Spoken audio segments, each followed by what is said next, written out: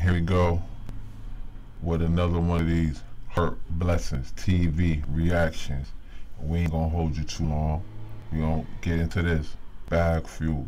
Shout out to Bag Fuel, Esso, Heineken, and a Space Ghost. They got a great platform. Make sure you subscribe. Look at their content. But they're talking about, can you really be blackballed in this industry? To me, I don't think you can. They can block your shit, but I don't think you can. Let's see though what they got to say. In the basement with academics.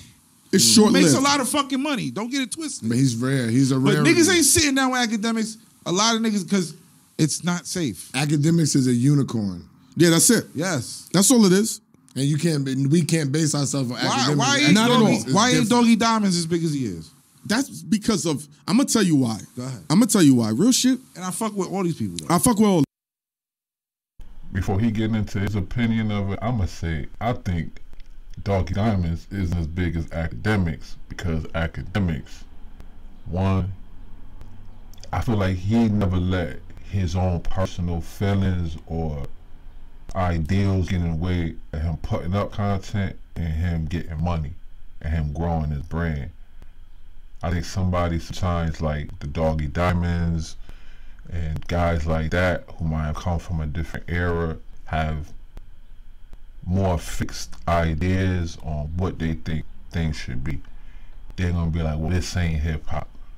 Well, this is hip hop. Well, cause you wear this Lil Uzi pink skirts and all this thug type stuff, young thug type stuff, you're not hip hop per se, maybe.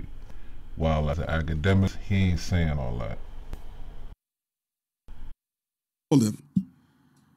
It all depends. It's all based on when you came into the game and what crew and how you came into the game. And I've always said to Esso, there's a lot of people that are offended by how you came into the game.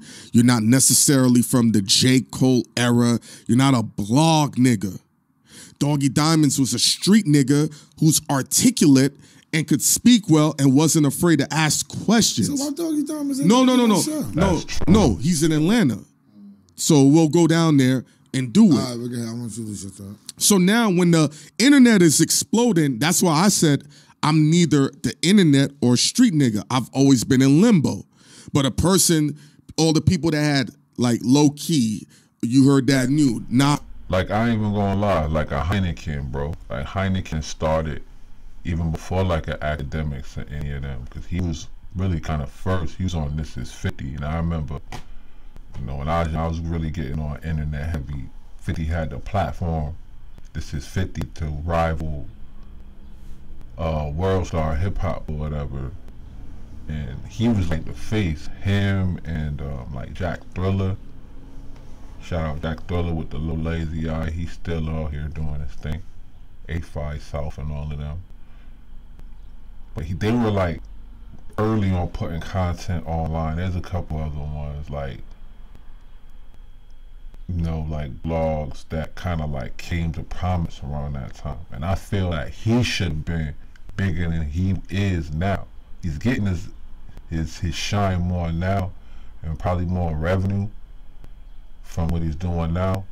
But Heineken set the trend as far as doing a lot of these kind of like viral moment interviews and different things that people are doing now. Him, guys like Queen's Flip. But I just think they did, or Flip was more better at doing this. Because Flip, I think Flip owns all his stuff that he's on. But he was just more better at monetizing this thing. I think this is what Esso is learning, or rather, my bad, that's what Heineken is learning now. Esso been on that. He a genius with the money.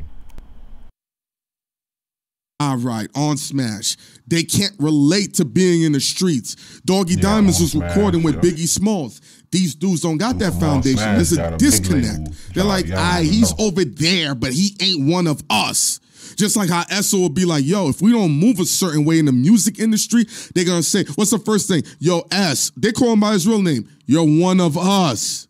Why you doing that? There's a connection. But Esso is right, though. Because I've been with the wild niggas who been in the street.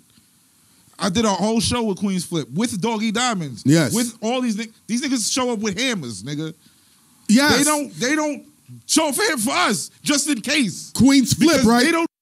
That's true too. It's a different element. Academics in them, he ain't more like he came from. I think he was like a computer science degree or something. He was going to like an illustrious like college. He's more into like the tech, kind of more nerdy nuance thing. He wasn't out there in the field. He wasn't feet on land. Like, so it ain't no way he lacks that type of perspective in his content. And that is his most glaring like vulnerability. You can see guys like him, even like Adam 22, but Adam 22 got some whole stuff chew on that, but these guys, they don't have that aspect. They can, that wheelhouse they can come out of information. I will say people like a Trap Lord Ross may not have that, but Trap Lord Ross and guys like him, there's a couple others, Chicago 88, they fill that up with just content and just detail, like quality content and detailed content. They might not have all the other stuff. They got excerpts from stuff you ain't even from when you was in grammar school, like, you feel me? Don't know what's going to happen. Queens, and you don't want that energy. No, I agree with you. Millions of dollars. The same niggas you talk about with Doggy Diamonds not being connected with, was Queens Flip connected with them niggas? And he's younger than all the niggas. He was connected with the streets though. That's what I'm saying. But he was still in the media world, and now these other bloggers that are in the offices are looking like, yo, he's really outside. He's really aggressive. They're gonna be like, I don't know about that one. And he's younger than all the niggas. Think about that. Y'all the same age. We're not the same, man. He's older than me. By what? A couple of years? Whatever. He's still young in scale. That's why when they see an Esso, what's the first thing they say? Where the fuck you came from? Yeah, they don't like that. When they ask that, they don't like when you come out of the cut and you know a lot of knowledge. And I ain't gonna lie, he's a genius type dude. Cause I watched when he was on My Expert Opinion. The first like maybe appearances of him, he didn't really say too much. He added a little few words to further contextualize something Heineken and somebody would have said, but he didn't really show like the depth of knowledge and the things he knew to like. It was one of them episodes where he just went in with just everything. Wasn't doing with a Core Mega or somebody on there. He just went in. I'm like, damn, this man knows some stuff. Like, let me go research this stuff, and they don't like that when you know go in the room and you know what a quote-unquote boss is supposed to know, you know what they know and exceed maybe what they know. They get super intimidated. that question, I know where that comes from. They're like, is he a blogger nigga? Is he a street nigga? Yeah, but when you walk in the building, like when you walk in Atlantic with these people, you can feel the wall. Like. We everything, nigga. That's the what do you mean you can feel the wall? You can feel the wall. You could be like, they only gonna get to this nigga a certain point because he has to show them something that's going to say, okay, I'll work with him to go past. I think one of the things that's grossly underestimated is comfortability.